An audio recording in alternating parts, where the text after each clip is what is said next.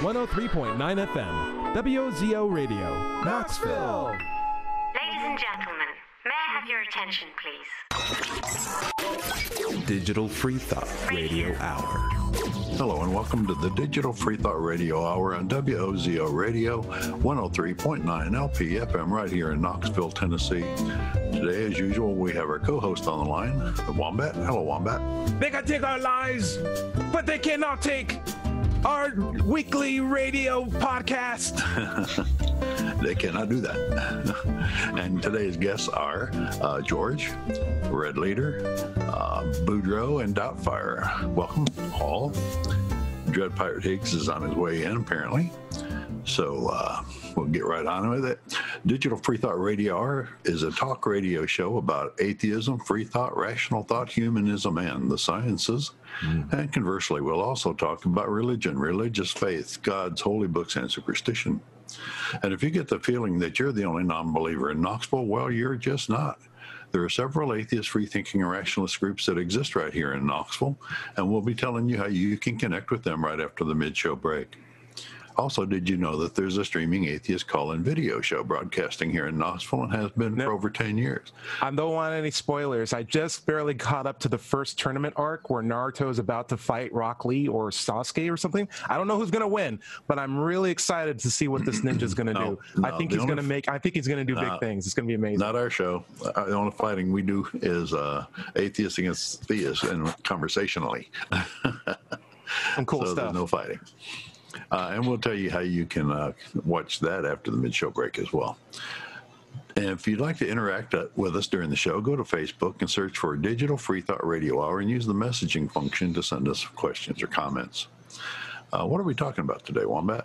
Oh, you asked me that question. I was asking you the question at the start of the show. Apparently, you get like a bunch of free candy and money when you become an atheist, and you want to talk about how much money. It's like a Nobel Prize, you know? Yeah, it's just like you are now smart. Here's all the money. So we're talking today about what should you expect when you become an atheist, if you were to become an atheist. Yeah, not only that. What do you get out of it? Say you're sitting comfortable on your theist chair and you're like, hey, I got God on my side. I got all the things that I need in my life. I'm ready for some sweet extra stuff. What do you got on the table, atheism? Anything good? Anything that should attract me over to your side? One of the things is you're sitting in your sweet theist chair, God above, watching everything that you do. Well, your best friend has a plus side. He's watching out for you, right? Yeah, absolutely. He's also watching everything you do, like Santa Claus, and every thought that you have in your head, which is extra legal for Santa Claus. He doesn't even do that. And he's judging you and ready to condemn you to an eternity of hell if you do the wrong stuff. If that even exists, right? And is that a recipe for paranoia or what? There you go. Matter of fact, is it not the definition of paranoia? Yeah. I mean, there's definitely some drawbacks. I want to see, though, Dread Pirate, now that you're here, you got a really big day tomorrow. I want to do just a quick roundtable, how everyone's doing. Dread, you got a big day tomorrow. You mind talking about it? Are you able to communicate? Is your mic absolutely. You can hear me all right? Oh, yeah. Awesome. Yeah, I wasn't able to get the YouTube thing set up. In fact, I was running around trying to find my charger in order to be here today. So, we appreciate you. It was a long drive. So tomorrow I go before the Supreme Court of British Columbia to petition the court to order the Human Rights Tribunal to hear my case against the ICBC, the Insurance Corporation of British Columbia, which is a crown corporation here. They had refused to take my picture wearing my tricorn. Where's my tricorn? It's just a pirate hat. Think of a pirate hat. Yeah, it's my pirate hat. Yeah, not even a calendar. I'm a member of the Church of the Flying Spaghetti Monster of British Columbia, and whereas members of other religions are allowed to wear religious headgear, regalia, we have been refused. So anyway, that's the fight, and I'm taking that fight to court tomorrow morning. Wow, Supreme Court.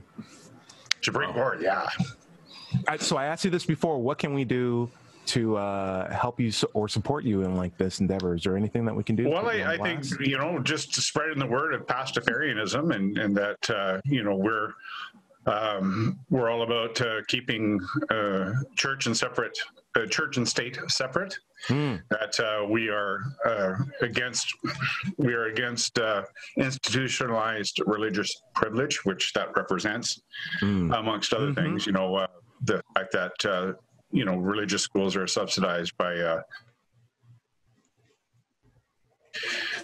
And given the fact that, the last poll, 25% or 35% of the people in British Columbia identified as irreligious. Right. So that should account for something. And so that's part of what we're standing up for. George, you want to weigh in? Also? Yeah, I just want to tell you, Dread Pirate, that I will pray for you with all of my heart and soul. The noodly one will listen. Delon / man of many names, many mysteries. What do you think about the idea of religious regalia in driver's license? Maybe we should just abolish all of it and just have clean faces. What do you think? Yeah, right. I don't know. I don't know. For the question of what do we get out of being an atheist, I would say that, for my part, I just don't like to be fooled. I don't want to fool myself, and I definitely don't want anybody to teach me something that is that has no basis or reason for believing it. So really, the plus side of being an atheist is just being genuine, just like anything else. But for me, it's just being genuine and searching things out for myself, being skeptical. And this may be more of, I don't know, maybe a value of being a skeptic rather than being an atheist, because I think you have to be a skeptic first. And then that leads me to atheism. So just being skeptical, being a healthy skeptic is a big benefit for me, I would say. Cool. Nice. Yeah. I think there's a lot of things you can get. I agree that you get the benefits of skepticism. In my opinion, I feel it's almost like you had it to begin with, or at least the potential to be a skeptical-minded person. But then when you become religious, it's taken away from you. And the only thing that you get when you return to atheism is the chance to get it back. I want to throw this up to Dread Pirate. What's up, real quick? Well, could you pass me recording permission? Yeah, absolutely. Yeah. Okay, cool. And Eric, I want to throw this out at you. One, it's been a while since I've seen you, man. It's good to see you. Yeah. I want to know how the broship is going. How's the bromance? Do we finally have a house that's been flipped, or are we still waiting? Like, what's going on? No. My bromance is on hold because Chet's he's real busy. This house is coming along nicely, and I think I think he hopes to get more than he expected out of it. So this is a good thing. Nice. I just gotta be a little patient, and we'll get back to it. Just everything's been wonky last 6 months. Anyway. Do we have time for the weekly invocation, or is that absolutely? I'm going to throw it to you, Dread. But I want to deal into my love for Eric Green for just a little bit more, just real quick. Eric, we had COVID come. You are a teacher. Have you felt like you finally adjusted, and now that we're slowly coming back out of it, how's Kentucky doing as far as like coming back out of the COVID situation? And has your secular outlook helped with any of that at all? Like, have you found help to get rid of any vaccinations or help people recover? You're an atheist that survived the pandemic. That's kind of impressive. Like, right. It's interesting. So I do.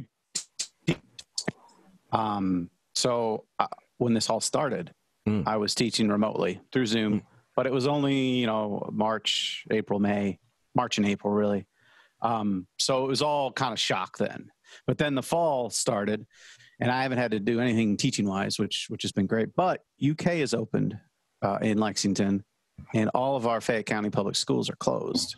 And it's kind of a weird. There's something. I don't know if it's political or what, but there's something at play here, because open up the schools moved us into the red now. We were doing great, we thought, at least in Lexington, and college kids. They can't social distance, right? So bars open. So it's just I have such mixed. I got 2 young children. I'd love for them to be in in-person schools, but it's just that's not a good idea right now. And I think the UK opening has kind of made it all worse. So it's.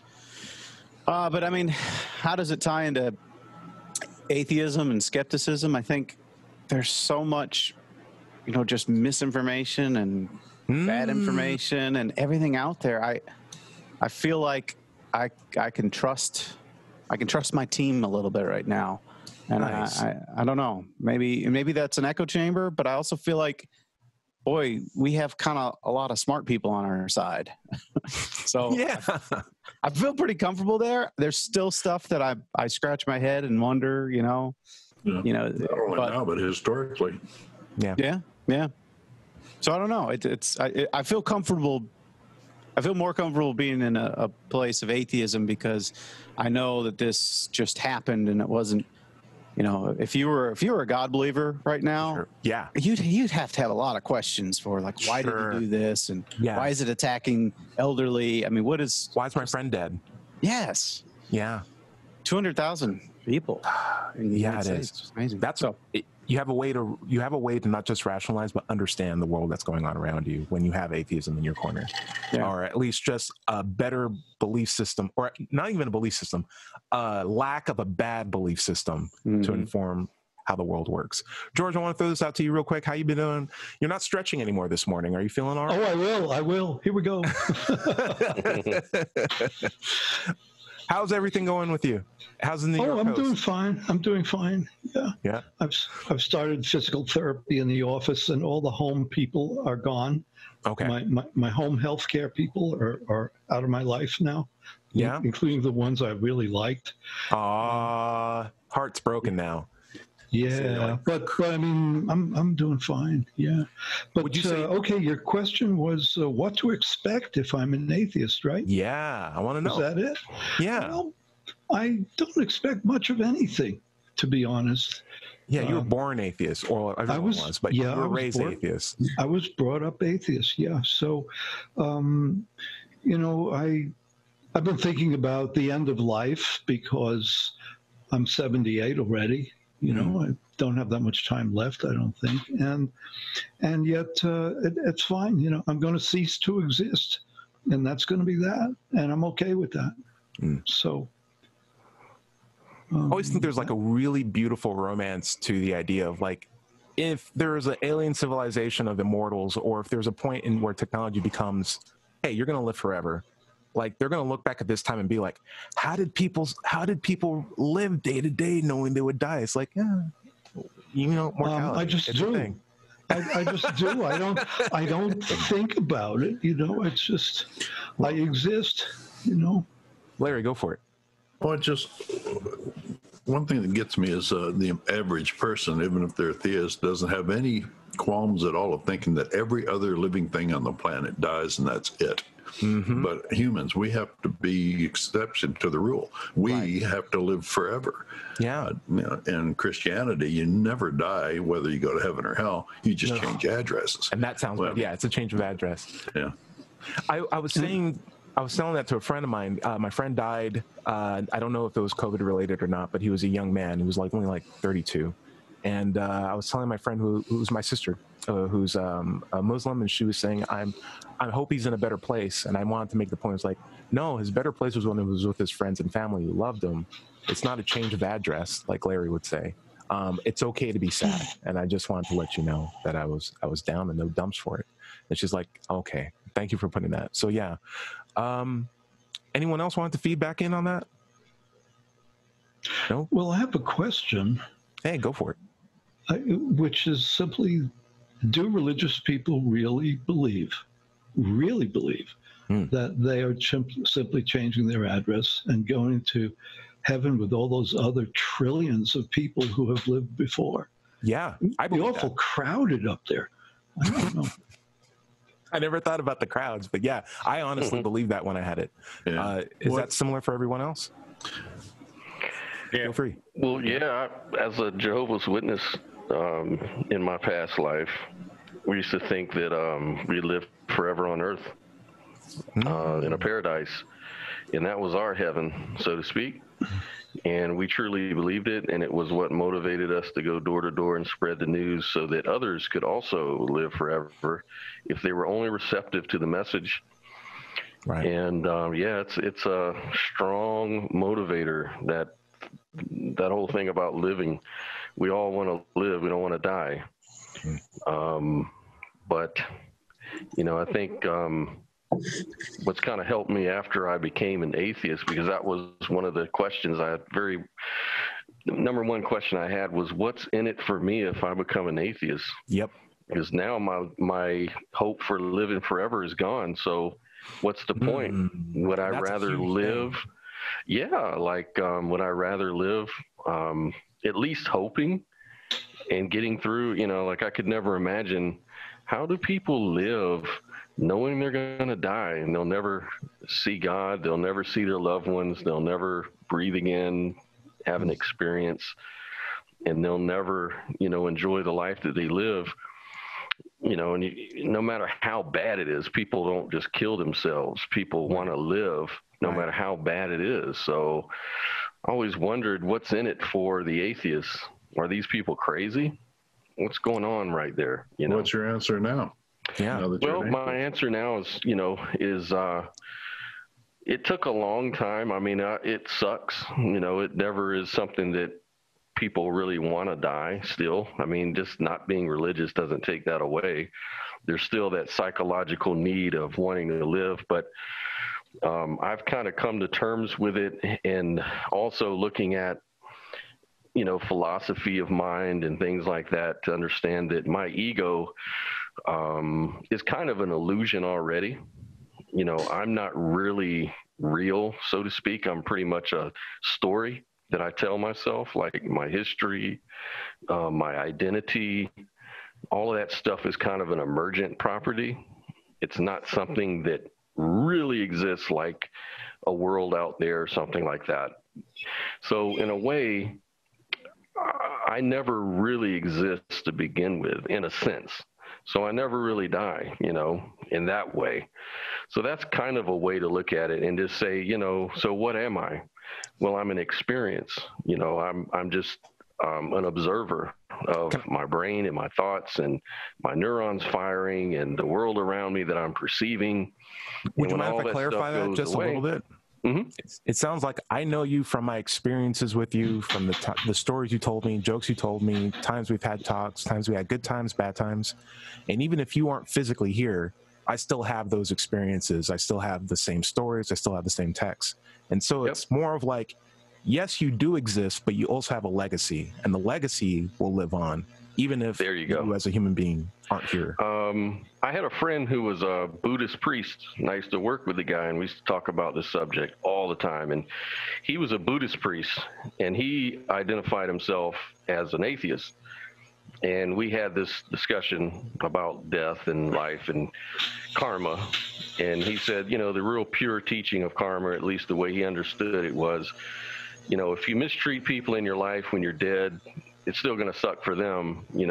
You've done your damage, or you've done your good. You've done what you leave behind, your karma, or the things that you've caused, other people and other things.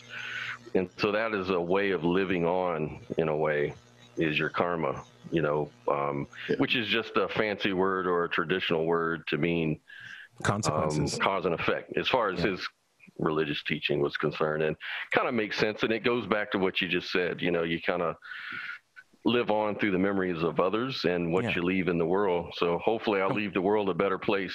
Yeah, you're here to cater to your own legacy, and that's what lives on past you. And that could be an impressive, amazing thing that can have a lot of positive causative effects, even moving them forward. Dale, I want to ask you, what are you getting out of X? And I'm saying X because I don't know what your religious persuasion is this week. Would you mind filling me in? This week, you sound like you're dissing it a little bit. Last week you were bright. What I'm getting out of my religious persuasion is this. Okay. Which is called? I've decided I've tried to encompass the best highest standard of atheism possible. Okay. And this week, what I've gotten out of it is a sense of community. You mentioned vaccinations earlier. Mm-hmm. I've went ahead and volunteered for the drug trial, the vaccination trial.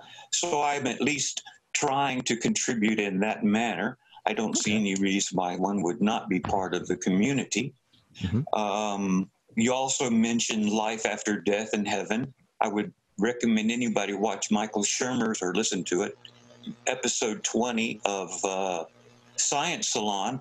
He discusses in great detail what kind of immortality would occur if it was in heaven, or the type of immortalities that we are trying to achieve now, what with downloading yourself into a computer, that sort of stuff. The others, also the JW fellow.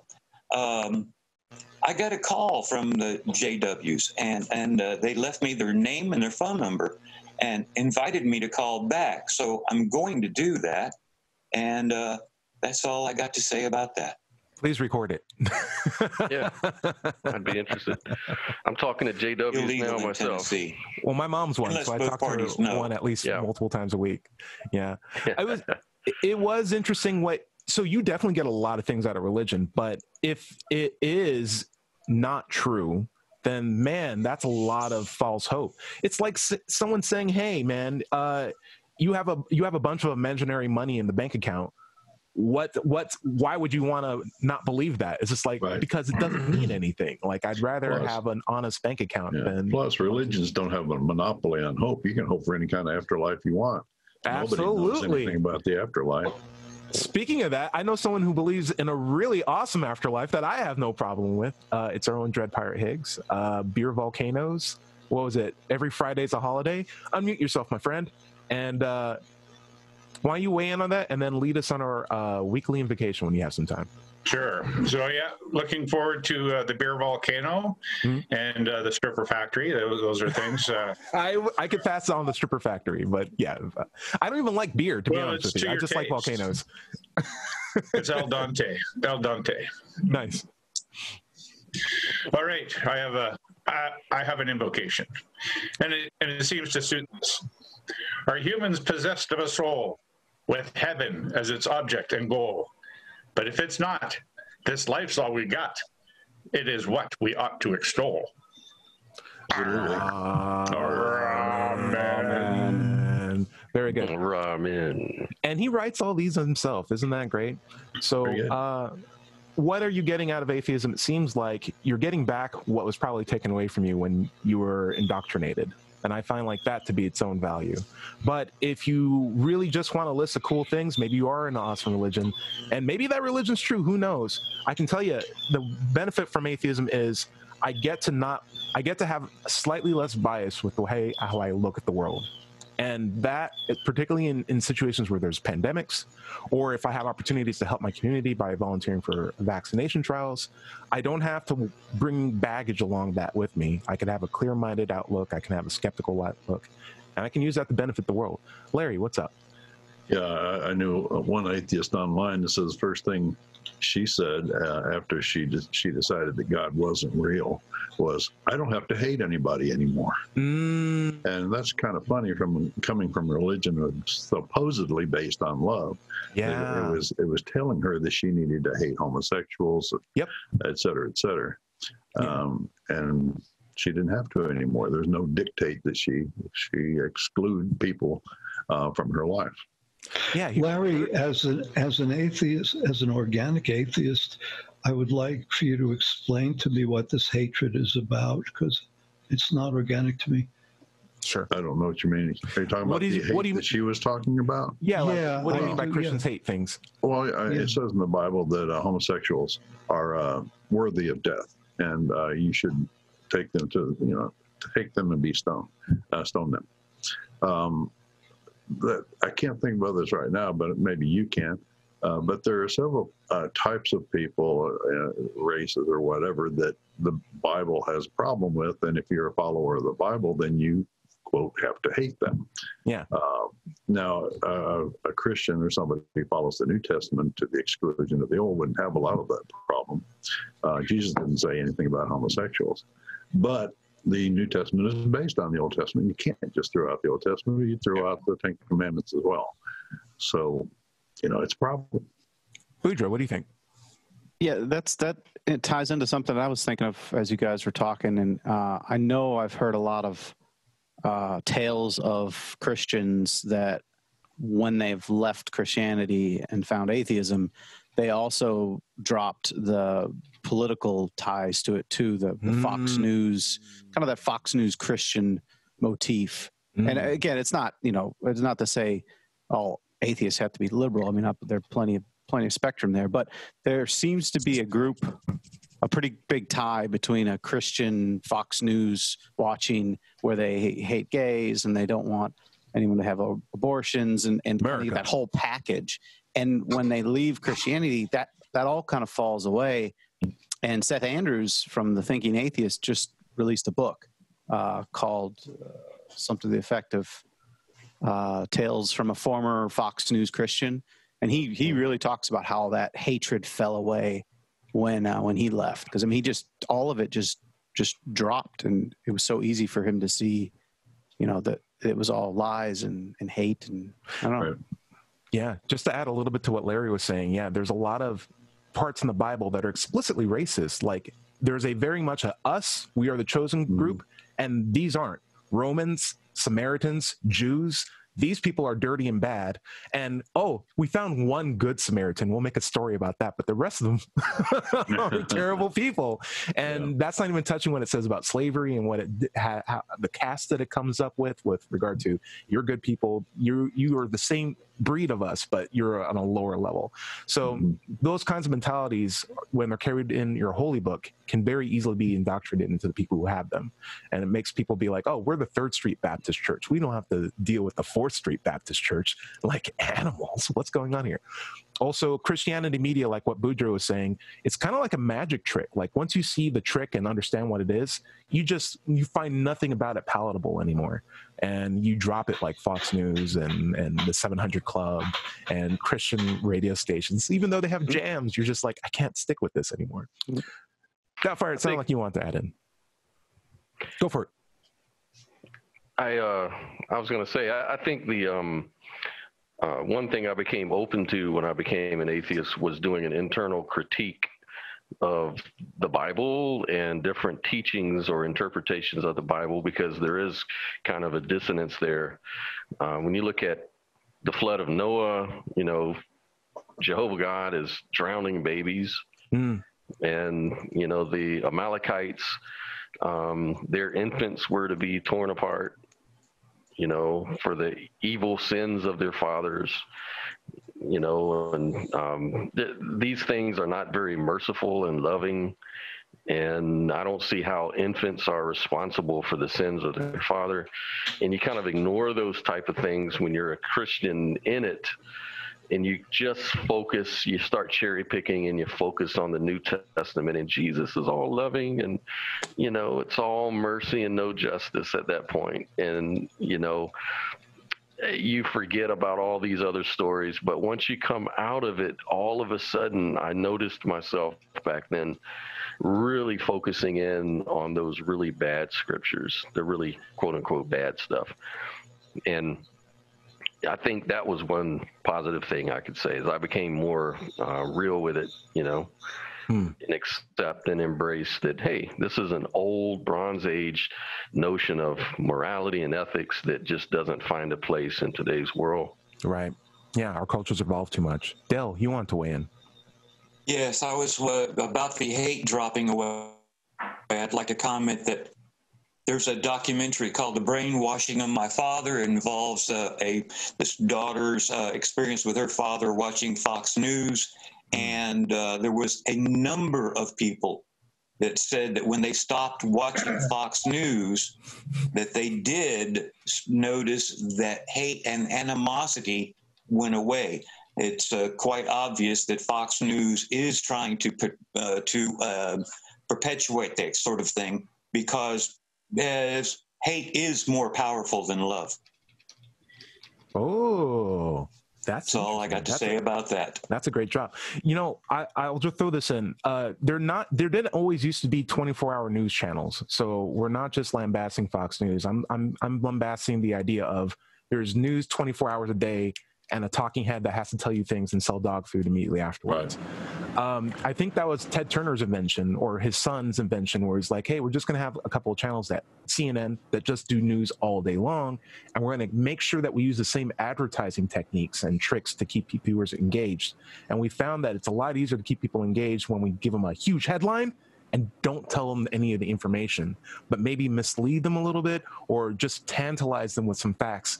And now we're at the point where there's multiple channels doing that, and everyone's just trying to get your attention. And it makes essentially the entire concept of trying to stay informed about your surroundings a very taxing and exhausting endeavor, because you have people who don't want to tell you the thing that happened, but want to keep your attention with any sort of provocative news possible. It's crazy. Dale, what's up? Yeah, Fox News is different. Fox News literally uses hate and anger. There's no doubt about that with Hannity, O'Reilly, and all of those, just like Alex Jones does. When you see the commentator getting all upset and red-faced, that sort of anger actually induces the release of the flight or fight response in you. It releases endorphins. Now, it is an actual, literal, visual addiction. A visual addiction. That's all addiction. I got to say about that. Oh, I like the way how Dale's mic dropping at the end of all this. Visual telecommunications. That's all I got to say about that. Yeah. All right. Hey, Larry, we're at the bottom of the half hour. Why don't you take us out and we'll come right back after. This is the Digital Free Thought Radio Hour on WOZO Radio, 103.9 LPFM right here in Knoxville, Tennessee. And we'll be right back after this short break. 103.9 FM, WOZO Radio, Knoxville. I'm Doubter 5 on WOZO Radio 103.9 LPFM right here in Knoxville, Tennessee. Today's Sunday, September 27th, 2020. Let's talk about the free thought groups that you can join here in Knoxville. First, there's the Atheist Society of Knoxville, founded in 2002. We're in our 18th year. We have over 1,000 members, and you can find us online at knoxvilleatheist.org. Or you can go to Meetup and search for Knoxville Atheists. It's just that simple. By the way, if you don't live in Knoxville, you should still go to Meetup and search for an atheist group in your town. Don't find one? Start one! That's right. Start one. Another large free thinking group here in Knoxville are the Rationalists of East Tennessee. Go to rationalist.org and click on upcoming events. Earlier in the show, we said we'd talk about Knoxville's Atheist Call-In TV show. It was a TV show for about 10 years. Now it's gone online. Go to YouTube and search for Freethinkers United Coalition of Knoxville to find their new versions and their new videos. Or you can look for the archives of the 10 years that they did on public access TV by looking for Free Thought Forum Knoxville. Also, if you're interested in getting involved with the TV or the radio show, just come to an Ask Meetup or RET meeting and talk to us about it. You could be our next co-host or guest. With us on the show, we have the Wombat. We have freedom! Boudreaux, Dread Pirate Higgs, and Red Leader. We were talking about life. We're talking about Star Wars. Basically. No, we had a really great conversation about Star Wars through the full first half, and I think one of the most iconic scenes is like when Luke Skywalker and Darth Vader were fighting each other in like the Death Star, and like Darth Vader's looking down at Luke, and he's like, "There was something that Obi-Wan never told you, Luke. Where is the love? Where's the love? The love. The love." Listener love. The CIA, the Crips, and the Bloods, and the KKK. Hey, nice. We got some great listener feedback that I'm going to share with you guys. First one's we got shout outs to Larry, Dread Pirate, and George on this one. Yo. That's what I love this the most. So Pixel917 says, hey, shout out to the audio podcast. Larry sends us the audio every week, and we put it in the RSS feed. You can subscribe to Digital Free Thought Radio Hour on most podcast searching services. Very cool. Remember, Digital Free Thought Radio Hour. Nice. This one goes out to George. All right, so it's from our old friend Nathan Matthews, repeat commenter on the show. Thank you so much for your support, Nathan. He says, concerning the feedback on secular groups with congregations, I think you made some really great points.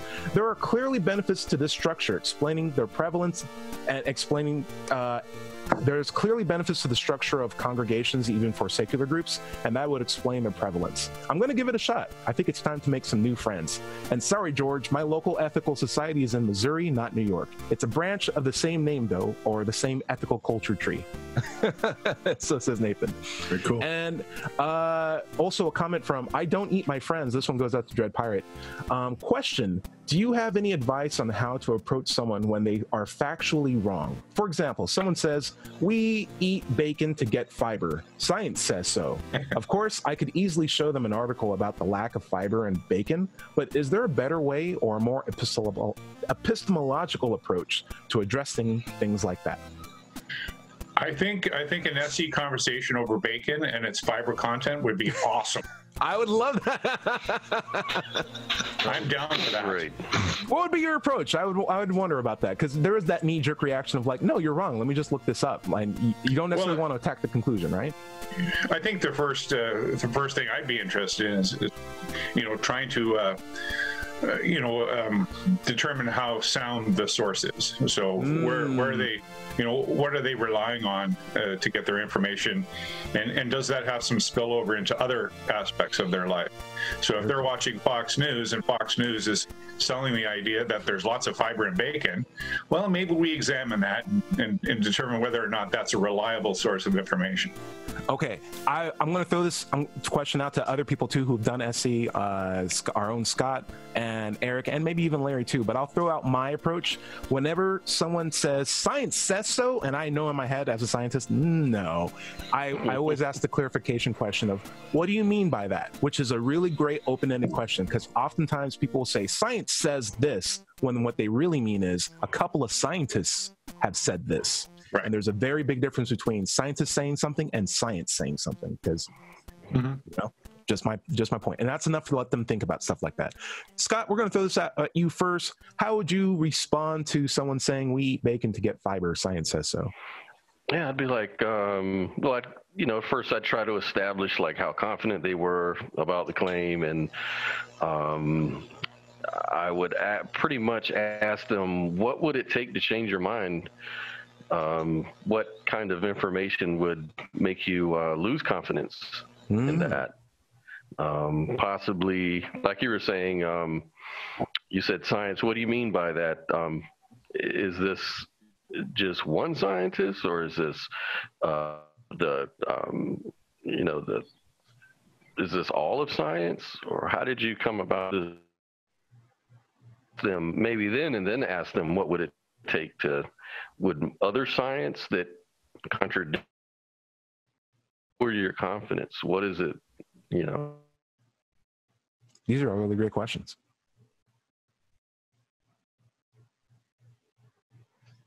Oh no, did I lose my connection? And see what they come back with. But I think both of your answers are certainly valid, and what would be a good way to prove it. Yeah. Go forward. Welcome back, Ty. Hey, welcome back. I think my cat's playing with my Wi-Fi router. I thought you were just deep in thought. Yeah. Eric, when everyone's frozen, it's a weird thing. Like, should I stay quiet or should I be like, help? Are you going to pray that too? Eric, I want to know, because you've done SE with me, especially when we went out to the protests of the Ark Museum way back when. And we had that beautiful setup. We even saw Seth Andrews, I believe, and it was a good time. Saw Aaron Ra. We did interviews with him. It was great. If someone sat at our table and said, hey, I believe bacon has fiber, science says so, like, I want to believe in that too. But how would you address that? That'd be great. Yeah, it would be wonderful. I think I would just agree with him and say, let's just assume it has a fiber and then wait for someone to prove us wrong. I mean, come on. Maybe to take a different approach, since I'm not as my SE tools aren't as sharp as your guys. What if he just said, all right, let's do this. Let's eat a insane amount of bacon all week and just see, what our constitution schedule is like. And then the next week, let's eat a bunch of apples or a bunch of things that, other science says has fiber. And let's just see the difference. Like, see how regular you are. And you're asking? I like apple flavored bacon. Sorry. That probably has fiber. They have apple smoke flavor. Yeah. I was saying, like, it's a great thing to ask. How can we test that? It's a great open-ended question. It's one of those things where you don't have to set up a whole bunch of different flowcharts. You could ask, like, what do you mean by that? See what they say. Or how can we test it? You could go to the go to the package and look for the fiber content. Now that would be pretty empirical. Yeah, it's empirical, but it also brings up you can bring stuff to the table. Well, let me bring 4 different articles that say nutritional facts are wrong to the table. Like, you want to try not to bring evidence to the table. Think about that methodology they're using. Just ask about the method, because typically if you waiver that, you're good. But you could always bring paperwork and have like a legal battle. But you're just reading the label is methodology. But it also directly challenges their conclusion, and you're going to make them be like, oh, well, if that says I'm wrong, I got 4 things that say I'm right. And you don't want to have that in an SC conversation. You really want to think about, like, is your reasoning for this valid or not? And you can have that conversation. You don't need paperwork or evidence. And by the time you're coming in with a case full of evidence to prove someone might be incorrect, you're already working too hard in SC. You're probably not doing SC at all. Consider that, Larry. Consider that could be as easy as just asking, what do you mean by that? And how can we test that? And if you don't get a reasonable, reliable answer, you don't have to believe them by default. Or they should realize, I don't have a good way of testing that, and I don't know what I mean by that. That's a problem I need to work on. That's probably where I fail in SC all the time. You got to just let it flow like water, baby. Eric, what were you going to say? Well, just kind of interesting, because my wife works in label review, where she literally reviews labels on packages for pet food mostly. But it's my understanding the way the process works is the company puts whatever they want on the label. So the company decides they want to say now with 100% fiber, they can do that. And then the label gets reviewed, and the scientists review the labels and decide whether or not they're allowed to make those claims. So you're just introducing another scientist if you point to the label. Yeah, it can get murky. There's a really simple approach, which is just like, what do you mean by that? How can we test that? And is there a room for you to consider what it would look like if you're wrong? Boom, boom, boom, boom. That does marvelous things to someone's thinking process, because that's all you're trying to make them do. Think critically on their own, not think for them and bring the evidence that they should be looking at themselves. Right. You want them to do that thinking, and you can do it as simple as teach them how to fish, right? Teach them how to fish. Figure out, like, hey, am I being reasonable? Do I have a good way to test that? Should I trust this? Is this actually science? Really great comments all around. Maybe we'll throw this out to George. If someone told you, hey, bacon has a lot of fiber in it, science says so, how would you respond to that, George? I have a feeling I'm not very good at this. Forget about it. Because I was remembering a conversation I had recently with somebody where they made a claim that I knew was false. And I said, where'd you get your information from? He said, it's on Facebook. It's true. Has to be. It's on the internet. Right. And I knee-jerk responded to him. I said, well, Facebook is full of crap. I appreciate you censoring yourself there. That was really great. Well, it wasn't quite the right thing to say, I think, but I'm not sure I know what the right thing to say was. How did you figure that out? And they say Facebook's like, is that a reliable source of information? Is there any chance that could be wrong? Like, you can just ask really, really simple clarification questions, speculative questions about the nature of how they figure out stuff. If Facebook is right 100% of the time, then I'll believe whatever Facebook says. But is Facebook right 100% of the time? Is there any information that we can find on Facebook that's not true? Yeah, sure. It's like, okay, and how confident are you about this? 100%. Even though we know Facebook is 100% accurate, okay, well, fine, I'm 80% Tyrone. It's like, great, you can walk yourself down. Like, you built the momentum yourself, but you thought through that yourself. And that's all that matters. Dale, throwing this out at you, is this question entertaining to you whatsoever? If not, you're free to move on. But if someone said, bacon has fiber, science says so, how would you respond? I think I'd find it as a good opportunity to start explaining the way science works, as opposed to getting that one little issue. For example, Fox News wants to look at both sides of the issue. if there's 1,000 scientists on one side and 2 scientists on the other side disagreeing about climate change, then the problem, then it is not equitable to look at both sides of the issue as if they are equal, which is one of the things Fox News does. So it might be a good opportunity to start talking with the individual about how many times people lie to them every day. And it's not only Fox News, a lot of outlets. That's all I got to say about that. I appreciate that. I do like how science is not a popularity contest. And there was a time where there probably was just one scientist saying, hey, I think climate change is happening. We should probably work on this. And everyone else was like, nerd. So like some situations you may have one scientist versus the world who's like, hey, I think the world's around. Hey, I think there are these things called germs. We probably should try cleaning our hands if we're delivering babies. Hey, I think plate tectonics is a thing because I feel 2 inches, my home is 2 inches more to the left than it was after that really big earthquake. I think there's something going on here, guys. The methodology matters more than the number of people who promote it. And we need to focus on that methodology, not the number, but the methodology, which is what science is. Hey, what do you think, George? Sure. Oh, Scott. Sorry. George first, then we'll go to Scott. Sorry. My bad. Bad hosting. Sorry. I'm trying to remember what I wanted to say.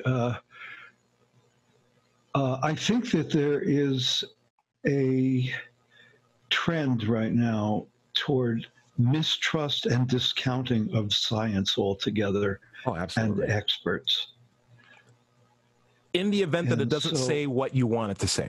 Because when science agrees with what your overall claim is, everyone wants to. I was thinking of having this conversation with a certain person, and what I was going to say to him in my mind is, when you had those stents put in your arteries, did you go to your car mechanic to have it done because he was cheaper, or did you go to a doctor? And why? What? Huh? And why? And why? Yeah.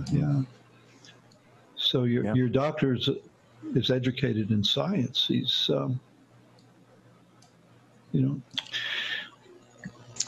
We got to battle the anti-intellectual wave that's been going around. Dale, I have you weigh on. Yeah. I think we have to deal with the emotion. We're trying logic all the time, and in our atheism, a lot of us are using logic to refute the other viewpoint that we were indoctrinated in. And I'm aware right now that logic is not where a lot of people live. They're living in a space of emotion, of fear, of hatred, of love, they think. And I think we're in a period when this is on the ascendance. But so how do we deal with? Well, how do we deal with that? I don't know the answer. I don't know is a great place to start because it's the least biased place. But one of it just comes from being willing to talk about these matters in an open way. Because when people don't want to talk about the benefits of education and learning and critical thinking, ignorance wins because ignorance survives in darkness. Yeah. Dale, I will throw this out at you. You were going to say something. I don't want you to forget. Yes, George just sparked this idea of distrust of science. The U.S. Department of Agriculture are the ones who spearheaded that polio vaccination thing we had. But they had consisted of about 700 scientists, and they have about 90%, 270 or so, about 90% of them have been fired, have been given the choice of relocating or quitting or finding another job. And it's amounting to about 80% of them are actually being fired from the USDA. Also, the Department of Cavuto, the Department of Health and Human Services spokesman, who has no training whatsoever in medicine or science, is making the statements that the FDA, the CDC is putting out. So if our leaders are not, as a matter of fact, one of our politicians said, I don't trust science. It's going to get warmer or cooler. I don't trust science. You don't have to wear a mask. When you have your leader saying something like that, then you must be a little bit sympathetic to the guy who thinks that, that bacon has protein. Fiber. Carbohydrate. That's all I got to say. That's all he's got to say. Delon, I'm going to ask you a question. Man of many mysteries and names. What do you think about anti-intellectualism, and is it getting worse in this country? Is it getting better? What's your opinion on this? It seems to me that it's getting worse because of the lack of trust in science and institutions that are anchored in intellectualism. So, and I think part of that is because people give into their credulity so much. It's like the scientific method is to actually get past, our biases and our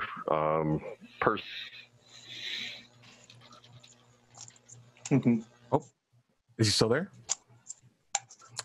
I think we lost him. Yeah, I'll just follow on this point. Like there is that culture where, as fewer people then we've benefited, but today, everybody's kind of forgetting about that, and they kind of want to believe what they want to believe, and they form echo chambers and support, and people are driven by their emotions and what they feel and what makes sense to them.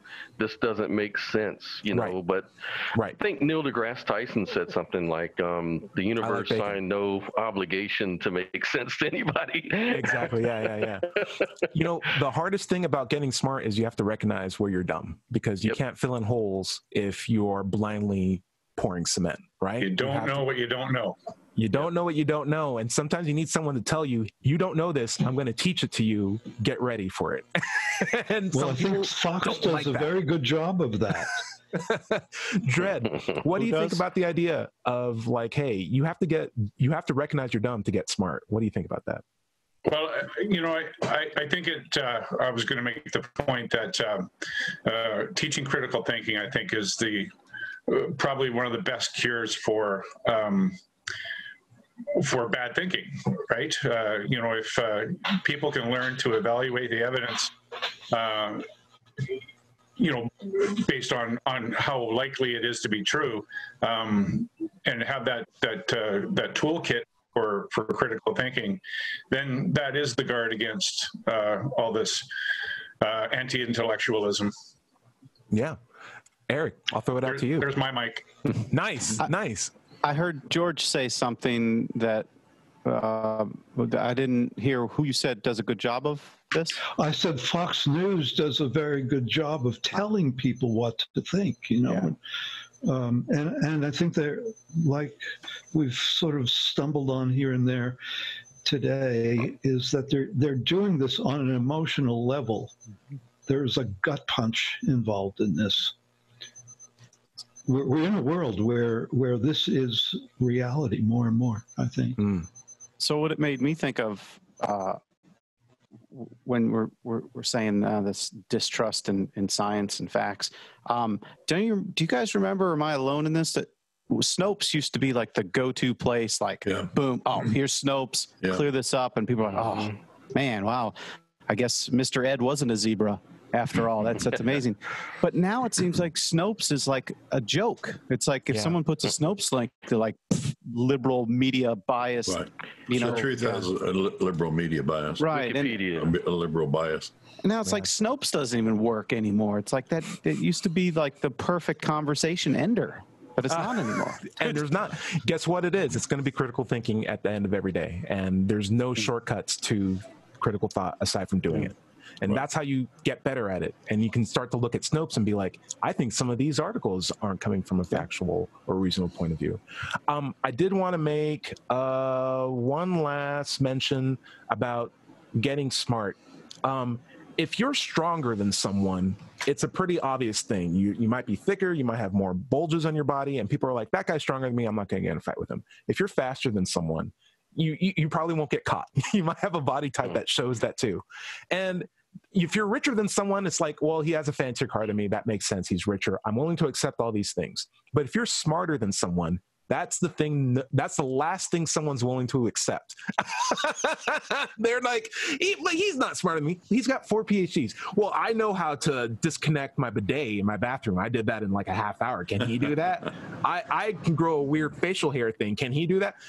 People, because the idea of getting smart is you have to be vulnerable to new information, and you have to be willing to accept that and allow that to supplant things that you may have already believed ahead of time, and become very, very comfortable with the idea of, I don't know this, I have to work hard to know it. And it's not something that shows in your body, it's something that shows in your intellect, your behavior, your conduct, your character. And these are things that we can ascertain in like a quick glance at a person. And because of that, the idea of like an intellectual is like this weird, scary, mystical thing that a lot of people are more willing to reject than accept, because it seems like such a arduous task for them to take on themselves. But I highly recommend it, because if I can do it, anyone can. I think like if anyone can get to the point where it's like, hey, I want to know this, I have to recognize that I don't really know that much about it. I want to open up a book, or maybe have someone tell me about it and learn more. Yesterday, I was playing guitar with a friend of mine. I've been playing guitar for 5 years, and I didn't realize that you're supposed to mute certain strings when you're playing open chords. I had no idea about that. And Eric's like, what? That makes no sense. But in my head, I was like, I'm just playing the chord. I don't know how this works. And I could have been haughty. Play those strings. Yeah. Right. And I could have been haughty and been like, don't tell me how to play guitar. I've been playing this thing for many, many years. I know exactly what I'm doing. I have lots of songs. I have things on Spotify, blah, blah, blah. It's like, no. Thank you for telling me this, because this is only going to make me a better person and make me better play. You need to have that kind of attitude when it comes to learning. And that is a character reflection on character. And there's no substitute for that. And I can tell you, because I'm an atheist, it's a lot easier for me to shed the baggage of the religious right that I have on things. Like, well, God's on my side. I could just say, hey, I don't know what kind of gods are out there. I'm just going to do what's best for the mutual benefit of everyone. That takes us close towards our end. I want to do a quick roll call. Does anyone have anything they'd like to plug? We'll start with Dread Pirate Higgs. No, you got the coolest thing. We're going to save you for later on. George, was there a album, a book, friends that you want to shout out to, a really cool neighbor that you have that you get along with? Anything you want to shout out? I can't think of a single thing. Fair enough. Be well, and I'll hope to see you next week. Scott /Dillon /Williamson /Scott Doubtfire, what do you got to plug? I guess I could shamelessly plug my music stuff. I do it. Have a SoundCloud. Do it. Yeah, look for Dubshine on SoundCloud. Dubshine on SoundCloud. I'm checking that out. I'm already writing it down. What kind of music do you make? It's electronic music, different genres of electronic music. Some mellow, some fast, up tempo, different stuff. Very cool. I also throw this out, another musical thing. So I went out to a friend's place to play guitar with him. He's a Christian, and I'm like, do you know any easy songs? And I'm like, I know a bunch of Christian songs. We played through those, even though he knows I'm an atheist. Because for me, it's no baggage if it was like Islamic guitar song or a Christian pop rock song. Because for me, it's just music. And so like if I can, just appreciate being with someone and playing music with them, that gives me more freedom than someone who's like, well, I can't play that song because that goes against my religion. It's like, it's music, baby. All right, Eric. Compromise. Yeah. Play Cat Stevens. Cool. Eric, is there anything that you'd promote or plug? Two quick things. Because this one, I keep promising you guys stuff and then I don't deliver. So we're going to deliver this one. I've met up with some friends on a Facebook page for my favorite band of all time, Bad Religion, which is pretty topical for this group. Bad Religion's been a band since the 80s, and they put a book out recently. It was just fantastic. If you like the band, love the book. I met up with these guys on Facebook, and we are going to record a Bad Religion cover. We're going to do Infected. I'm going to play drums on it. So I'm actually going to lay down the tracks today and hope to put that out in a bit. And then I got to plug my buddy's book here. Larry, this is fantastic. And I'm reading this book, and I get to the part where you talk about the things that should have been in the Bible. And that was a beautiful section, by the way. You were reading my mind, because I've said at Summit before, maybe even when Ty was there, I said, why didn't they give you the ingredients to soap in the Bible? It could have saved so many lives. Yeah. Just put it in there. Yeah, like, here. yeah. That and contraception, for crying out loud.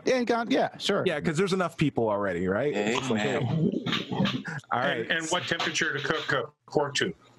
That would be great. Yeah, because bacon is delicious. Hey, and you know what? I don't want to start that argument again. Dale, is there anything that you'd like to plug? I like that statue in the background. You're a really, really good sculptor, if that was here. Yeah. Oh, he's on mute, but he's looking through stuff and he's talking. I can hear you too. There you go. There you go. Okay, cool. No. That is a really cute statue in the background, though. Does it have a name? It's actually called the Dying Gaul. It was first done in around 1020 BC, or excuse me, AD. It was it was actually one of the first war protest pieces of art. Cool. Very cool. Very nice. All right. Dread, I gave you this time. You have all of our love and support for what you're going to do tomorrow. Just want to know you have our backing. Yeah. I do have I've made contact and been keeping contact with the major provincial newspaper.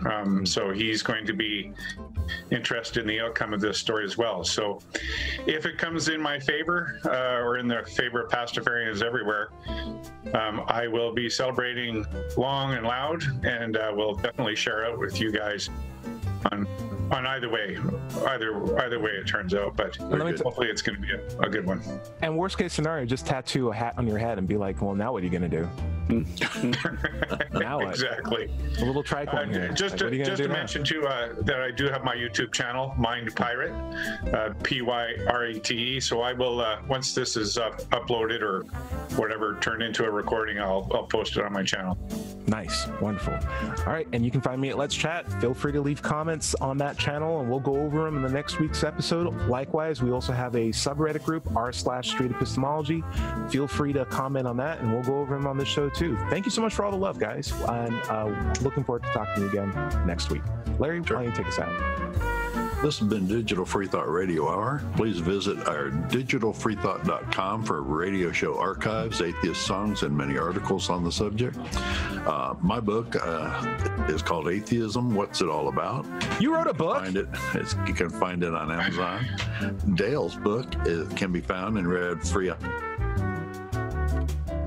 online, JesusDidIt.com, and talking about how he did his miracles. As a reminder, Cosmos Series 3 is now on TV, the third series of the Cosmos, and it's on National Geographic. Do a search for it. Yeah. Broadcasting now. If you're having trouble leaving religious beliefs behind, there's an organization for you called recoveringfromreligion.org. Check it out. If you have questions for the show, you can send them to AskAnAtheist@KnoxvilleAtheist.org, and we'll answer them on future shows. If you're watching this on YouTube, be sure to like and subscribe. Remember, everybody is going to somebody else's hell. The time to worry about it is when they prove that heaven and hells and souls are real. Until then, don't sweat it and enjoy your life. We'll see you next Wednesday. See you later. Bye-bye. Bye, guys. See you later.